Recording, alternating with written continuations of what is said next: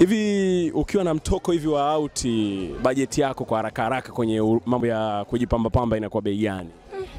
Kusema kweli nashukuru, napata sponsors ambao wananisponsor kwenye nywele, kwenye makeup, kwenye nguo. Kwa unakuta mimi ni kufika tu kuvaa, kupendezeshwa, basi nikifika niwataje, mambo yanaenda salama.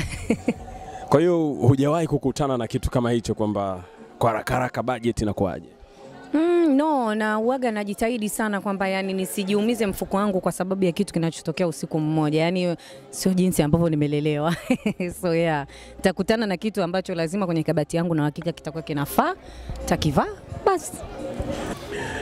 Je, unapataje nafasi ya kumchagua the right person hasa saa hizi ukiwa maarufu afu na watu ni kibao, yani unakuta yani ile kama nzi na kidonda? Ni ngumu, unajua, na ndio maana napenda kusema kwa sasa hivi, yani sitaki kujiekele kusema sijui awe mtu aina fulani awe hivi, mradi tu asiwe msanii basi. Lakini kuweza kuangalia tabia na kumjua mtu sasa hivi itakuwa ni vigumu, maana kila mmoja atakuwa anakuja kwa njia tofauti kwa sababu tu ni mimimazi na anataka kupata nafasi ya kuwa na mimimazi. Kwa hiyo kidogo kama sio mtu ambao nilikuwa nimemzoea au namjua kabla, siwezi kumruhusu awe karibu yangu au hata kumuanza katika mahusiano na yeye. Just because najilinda tu, unajua, kwa sababu sio kila mtu anaweza kumwamini. Hasa hivi kwangu mimi sasa hivi. Unaogopa mapenzi? Ndio. Kuna mtu ambaye ogopi mapenzi. Kwa nini unaogopa? Maana ni kitu ambacho kinaweza kikakuchota na kingine kinaweza kaja kikakuondoa wewe katika focus yako au kitu unafanya, na kingine kinaweza kikakujeraha mpaka kikakufanya wewe ukaenda kwenye mstari ambao sio. Kwa hiyo inakuja na vitu vingi, vyote vizuri na vingine vibaya pia. Ndio maana inabidi niogope hasa katika position ambayo mimi niko sasa hivi. Zamani nilikuwa siogopi, lakini sasa hivi kidogo naogopa. Wewe unafikiria kufanya filamu baadaye? Nimependa mimi nimekuwa nikipenda kutaka kufanya filamu pia, lakini sema sijapata tu nafasi hiyo, na nilishawahi kukutana na wasanii wa Bongo Flava ambao niliwaomba, Bongo Movie ambao niliwaomba kuwepo katika movie zao, lakini ikawa sio rahisi kunipa hiyo nafasi kwa sababu walikuwa hawajanijua wala hawajai kuniona katika kazi. Kwa hiyo ni kitu ambacho napenda kufanya, lakini paka mtu atapogundua kwamba mimi Mazi ana kipaji pia katika Bongo Movie, then itatokea, lakini kwa sasa hivi nitaendelea kusubiri. Ukifanya music video, kitu gani kinatangulia, budget au mawazo ambayo yanatakiwa kufanyiwa kazi? Mawazo kwanza, maana usipata budget bila mawazo. Lakini budget inapokuwa kubwa, kitu cha kwanza unafanya nini? Unaanza kupunguza vitu katika yale mawazo. Yeah. Na huogopi kwamba unaweza kuharibu mtiririko wa kazi?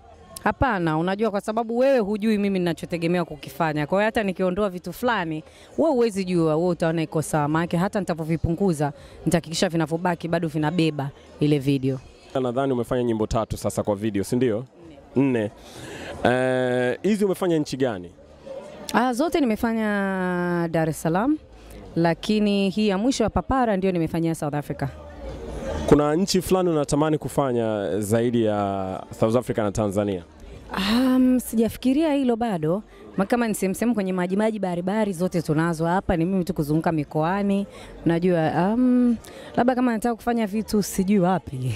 Lakini kama ni milima, kama ni mbuga za wanyama, kama zote tunazo hapa nyumbani. Kwa hiyo sijawaza sana kwa vitu nchi za nje. Unapenda mnyama gani? Mimi tembo. Kwa nini? Cause ni wazuri, alafu wana zile pembe zao, ni kiumbe kizuri. Unapenda tembo mkubwa kwa sababu mdogo mdogo au? Kadogo, katembo kadogo. Na ukiambiwa useme mnyama unayemwogopa ni yupi? Simba. Kwa nini? Muda wote anakuua yule. Wewe mshabiki wa Yanga? Hapana. Sio mshabiki wa Yanga wala Simba wala timu yote ya mpira nje au ndani ya nchi. Ila unafahamu mpira? Sio kivile. Unafuatilia au unasikia? Mimi nashabikia tu. Unajua ile ukisindikizana na watu timu ya fulani nacheza hivyo basi, lakini mimi mwenyewe hapana. Kitu gani kinakuchukiza? Kitu gani unafiki? Unafiki. Hivi mtu akikuuliza tafsiri ya unafiki unasemaje? Ni mtu yule ambaye anakupaka mafuta kwa mgongo wa chupa. Unakumbuka unafiki uliofanyiwa?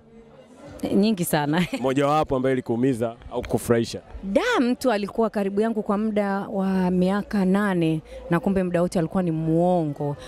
Alikuwa anasema vitu vibaya kuhusu mimi, anasema vibaya, anasema kwa watu vitu vyangu nikimwambia, lakini yeye kwangu alikuwa anajifanya kama dada, ndugu, rafiki. Kwa hiyo ni unafiki wa muda mrefu ulikuwa unaendelea, kwa hiyo umeniumiza. Umewahi kutongozwa na bosi wako? Hapana. Umewahi kusikia habari hizo? Sana. Unajisikiaje kama situation kama hii ikikukuta? Ni noma sana, maanake kazi unahitaji, lakini sasa ukiwepo pale utanyanyasika tu. Yani kwa unabidi uchague, unataka hela au unataka ulale njaa, unajua. Kwa hiyo maamuzi ni yako. Tendo la mara moja, pesa ufanye au usifanye, wewe unafanyaje? Tukio linafanyika mara moja ili upate kazi, wewe utafanya au hautafanya ili upate kazi? Siwezi kufanya kwa sababu najua sitakuwa na amani pale. Haiwezi kuwa mara moja, huo ni uongo. Utarudia? Lazima itarudia, lazima atahisi kama anakumiliki sasa, kwa sababu yeye ndo kakupa ile kazi, na kama uliingia kwa njia ya tendo, na maana muda wote tu anaweza akaupata, na huwezi kukataa kwa sababu unahofia ile kazi yako. Wewe unapenda nini? Mimi napenda nini? Maua. Kwa nini? Basi tu yananifurahisha, yana harufu nzuri.